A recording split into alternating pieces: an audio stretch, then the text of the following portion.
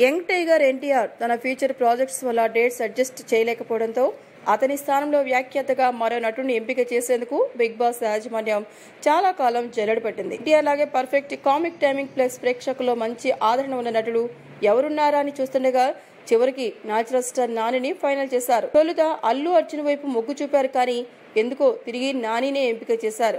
ఇక ఈ విషయం తెలిసినప్పటి నుంచి అందరి మెదళ్లలోనూ ఒకటే ప్రశ్న, నాని పారితోషికం ఎంత ఉంటుందా అని. 70 రోజుల ఫస్ట్ సీజన్ లో కేవలం 2 ఎపిసోడ్లకు మాత్రమే హోస్ట్ గా నిర్వర్తించినందుకు తారక్ అక్షరాల 7 కోట్ల రూపాయలు పుచ్చుకున్నాడు. ఇప్పుడు రెండో సీజన్ మరిన్ని ఎక్కువ రోజులు, అంటే టోటల్ 100 రోజులు నడవనుంది. అంటే తారక్ కంటే ఎక్కువ రోజులే నాని హోస్ట్ గా చేయాల్సి వస్తుంది. సో ఇతనెంత డిమాండ్ చేసి ఉంటాడా అని ఇండస్ట్రీలో గుసగుసలు మొదలయ్యాయి. ఎట్టకేలకు ఆ విషయంపై ఇప్పుడు ఓ వార్త లీక్ అయింది. మొత్తం సీజన్ కి గాను, అంటే వీకెండ్స్ లో హోస్ట్ గా చేసేందుకు గాను నాని 4 కోట్ల రూపాయల రెమ్యునరేషన్ డిమాండ్ చేసినట్టు తెలుస్తోంది. ఇందుకు యాజమాన్యం కూడా గ్రీన్ సిగ్నల్ ఇవ్వడంతో షూటింగ్ కార్యక్రమాలు మొదలు పెట్టేశారు.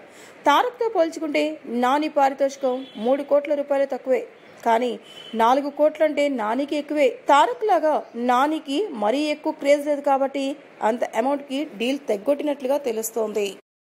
ఈ వీడియోపై మీ విలువైన కామెంట్స్ ని మాతో షేర్ చేసుకోండి. అండ్ ఇంకో విషయం, సబ్స్క్రైబ్ చేయడం మర్చిపోకండి.